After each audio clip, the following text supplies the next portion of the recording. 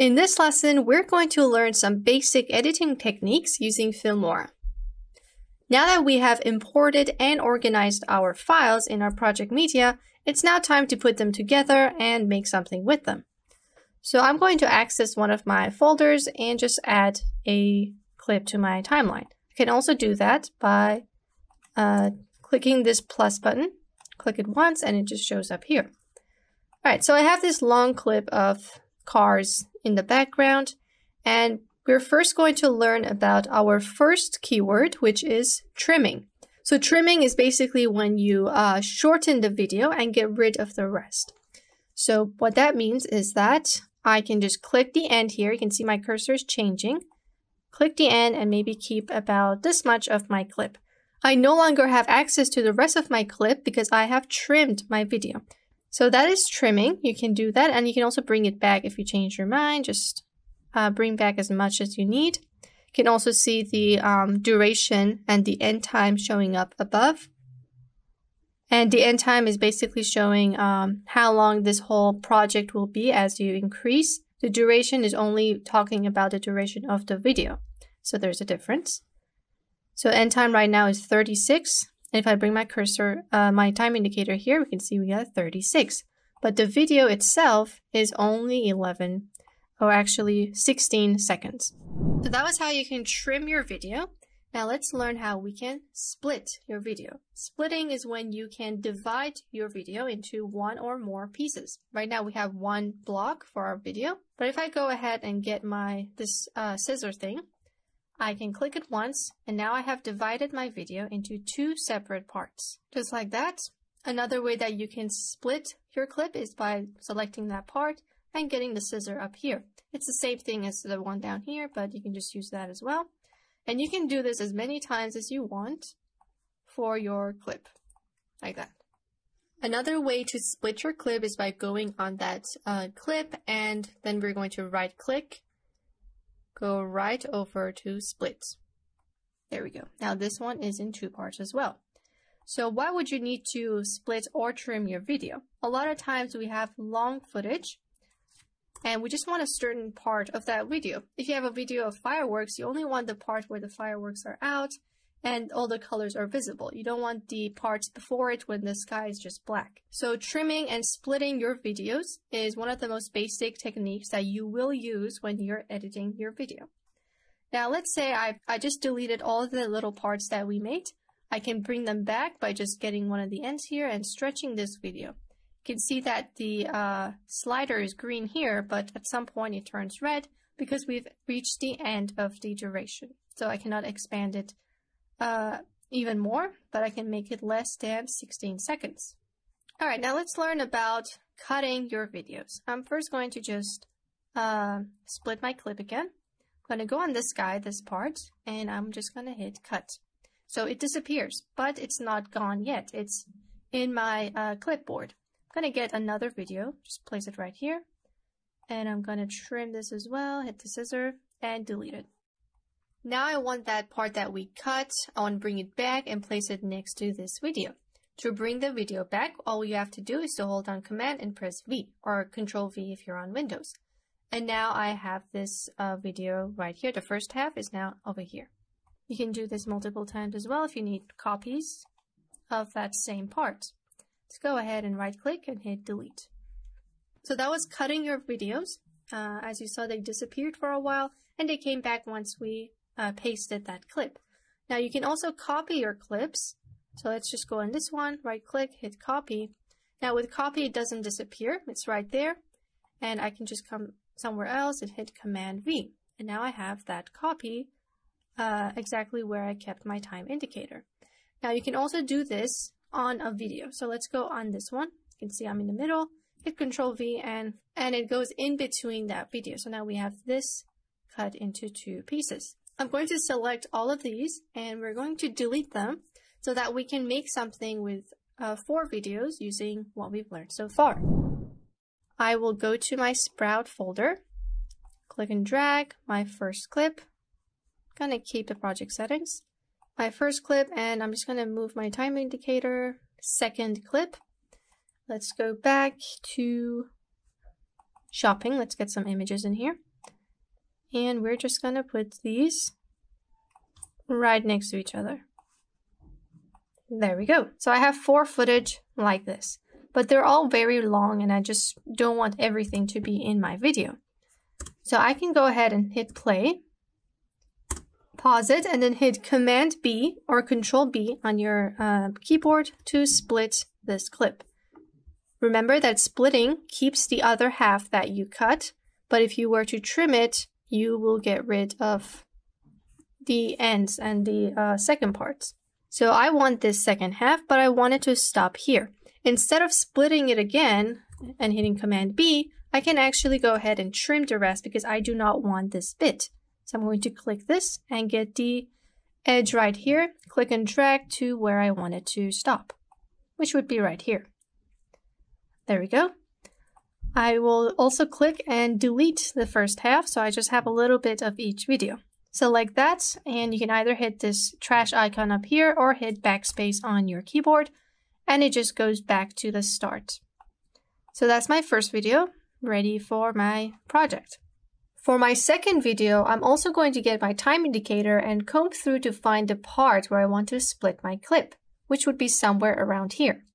Again, I can either split it if I want to keep the first half, or I can trim it if I don't want to keep the first half. I don't want the first half, so I'm going to click the edge right here and drag it to the right. And it's going to jump back to the point where we trimmed. So now I just have this guy, and I can also trim the end. So I just have a little bit of this. Great. I have 2 videos placed next to each other, and it's looking really nice. But now I got 2 images that are just there for a really long time. I don't want everyone to stare at these pictures for that long. So what I can do is to change the duration of these images. I'm just going to put my time indicator here, and let's zoom into our timeline a bit because we do have some gaps here. Click the area right there and hit backspace to get rid of those pauses. And if I play it back, we're not getting any black screens. Okay. So let's go ahead and learn about changing the duration of your footage. So duration is how long that media is going to be seen in your project. And if you remembered when we were trimming something, like right now, you can see there's a duration and it's changing as I'm dragging this left and right. So if I bring it to the left, I'm reducing the amount of time that this image will be on screen. But if I go to the right, I am increasing the duration. Now, because images are still, you can actually increase the duration for however long you want, but that is not the case with videos because they have a set duration. The camera only caught, let's say, 5 minutes of this, and I cannot create more minutes by increasing the duration, unless I slow down those frames, and that's the only way that I can increase the duration. So if I were to just, let's copy this clip right here, Control C or Command C, Control V right here. I can click and drag this, but at some point, just move to the side here. At some point, it's going to turn red. It's not letting me move because we've reached the end of the video's duration. So for videos, if you want it to be longer, you would either have to get more footage or slow it down to get more duration. All right, now we have these 2 videos, and like we said, they're just on the screen for way too long, and no one wants to just stare at an image forever. So I'm going to click this image, or maybe both.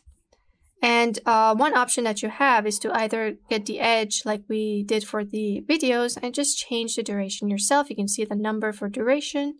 But another way to change duration is by clicking that media and then going up to this guy. It's like a stopwatch. It's labeled duration. Click it once. And you can see right now this image is on screen for 5 seconds. I can go ahead and maybe add or remove time from this. Let's set this to 2 seconds. Hit OK, and it's down to 2 seconds. Now, if I have multiple images, I can click and drag them all and then change their duration together. So I'm just going to set this to 2 seconds. Hit OK. They have both been trimmed down to 2 seconds. But this does not apply to videos because, like we said, they have a set duration and you can't really mess around with it that much as you can with images. Because images have one single frame, but videos consist of much more frames than images. The only way to change the duration is by either trimming your videos or, like we said, changing the speed of your video, which we're going to learn in further lessons. Changing the duration and trimming also applies to other types of files. Right now we dealt with videos and images, but let's try this with a GIF file, the one that we kept in our folder. I'm going to click and drag it over here and play this back. It's just a GIF of Snoopy. And I can, like all the other files, click the end and maybe trim the thing, trim the video. There we go. So it stops right at where I trimmed it, but we do not have the change duration option because, like we said, things that have motion already have a set duration. So you cannot manipulate it that much as you can with images. So I cannot, like the video, I cannot extend this GIF, but I can reduce the amount, like so. So now we have some videos, images, and a GIF placed next to each other, forming a sequence. But what if I wanted to add things on top of this sequence to make my video more interesting? So right now you can see we have a video track, and then we have another one on top, which if you're not seeing this, you only have one of these, you can simply go up in this plus button to add a video track. Now I have 3, and you can also make as much as you want for these. You need additional video tracks in order to stack things on top of each other. So I'm going to go to this video of the sprouts, go to my stock media, to Giphy, where I can get a sticker. Here, let me look for something that matches. We have sprout. We have this nice plant that I'm going to click and drag on top of my video. So I'm going to double click on this guy to just change the size. Put it in the corner. There we go. Hit OK. So now I have 2 things playing at the same time on top of each other. And as you saw, it ends as it reaches the part here. I cannot extend this because it has a predetermined duration. What I can do is to get a bunch of other stickers and put them next to each other. You can see how this guy is shorter compared to this guy. Let's get a bunch of other things. Put this one. There we go. So each of the GIF files and videos have their own set duration, and we just got to work with what we have. There we go. And that's how I can stack things on top of each other. Again, you can double click on any of these and just change them, move them around, and just make something cool with your clips. The same thing applies for videos. You don't have to always use stickers. So I'm just going to drag this second video and place it on top. But I would have to change the size so we can see the video underneath. There we go. And now I have 2 videos playing at the same time on top of each other. Maybe I can add a image as well. Just grab one of the corners so I can keep the size, keep the width and height, and then just move it somewhere else. And now I have 3 things playing on top of each other, nicely trimmed for my project. Let's go ahead and delete the space in between. And now I have a very random project consisting of photos, GIFs, and videos. So that was how you can use basic editing techniques to connect videos together. We learned how to trim, how to split, cut, and change the duration. In the further lessons, we're going to learn more about editing, and we're going to use different tools. And that way, when put all together, you can make a really awesome video. I'll see you guys in the next lesson. Let's look at 3 new features in Filmora 11, one of which allows us to turn speech to text, text to speech, and another one allows us to bring in external subtitles into our project. Let's start with the speech to text tool. I'm going to record my audio with the voiceover tool right here. Select your microphone and start recording. Hello, my name is Sherry. Stop recording. Let's give it a listen. Hello, my name is Sherry. Now I want to transcribe this audio file. Select the file right here, head over to Tools, Speech to Text. This is the window that you're going to get. First of all, you need to choose the language of the speech. Ours is English, but you have other options right here. Then you can choose the file that needs to be converted. We have one clip, but if you want your entire sequence to be transcribed, then you would want to select this one. Then we have this option that will automatically match the new file to the audio file, which I recommend turning on so that the new file will be matched with the audio file and it won't be somewhere random. Hit OK. And now it's going to scan and transcribe the audio file.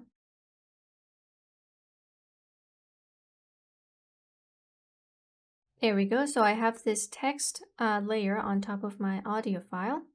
If I go back, you can see, hello, my name is Sherry. Hello, my name is Sherry.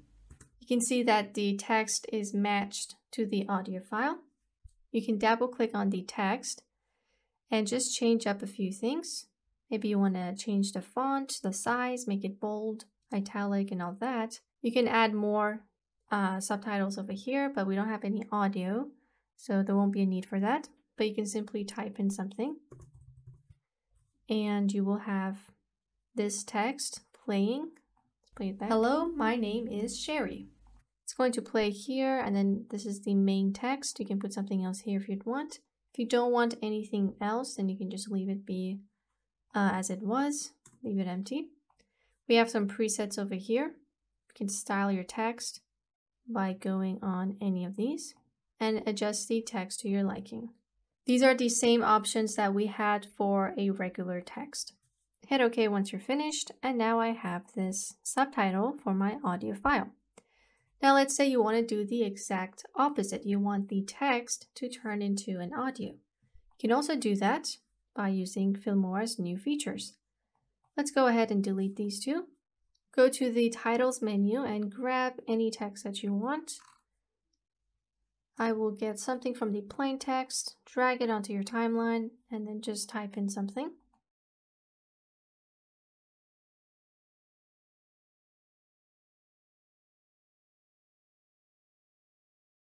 Type in something random, hit OK. Select the text on the timeline, and you can also access the tools over here. So this one is text to speech, this one is speech to text. We need text to speech, and this is the other window that we're going to get. Again, it's asking us about the language, and then we have some voice options. Double click on them to hear a preview. Wondershare, creativity simplified. Wondershare, creativity simplified. Wondershare, creativity simplified. So you can choose your artist right here. I will go with Lily. Then you can adjust the speed and the pitch of the audio. And again, we have this that we should just leave on. Hit OK once you're finished, and it's going to scan your text. And there we go. This is my new audio file. Let's play it. I like ice cream. And now I have a new audio file that says exactly what I typed out. Let's delete those, and I will just bring in a sample video. So these are my videos. You don't need to bring in a video file, but you could if you'd like. Let's bring in our .srt file, which is the extension for subtitles. You can either create it yourself, put in the timestamps, or you could download from the internet. Drag this directly onto your project media. And you would be putting these onto a video track, so let's make a new one. And now I have subtitles for my video. It's pretty easy to use. You can also double click on this text layer, maybe change the text and also the timestamps, change how the text looks, and just play around with how long they are on screen. Let's hit OK. And that's how you can use the 3 new features of Filmora 11 that allow you to either turn text to speech, speech to text, or bring in external subtitles.